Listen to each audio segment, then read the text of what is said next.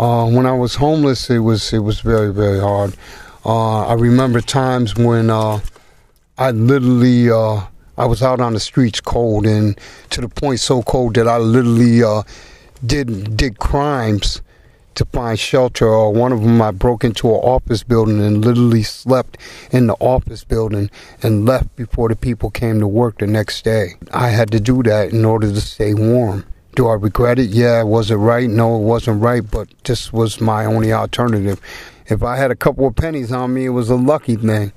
I'm like a couple of steps away from being homeless. It's not easy being homeless. It's not easy trying to stand up from being homeless. Again, I'm learning more and more that, I'm just a man, and that no man is Superman, because this can happen to anybody. I've met people that have been business owners and everything else, company owners, and they found themselves in a predicament within the wave of a hand, and they're homeless and they have nothing and no one to turn to.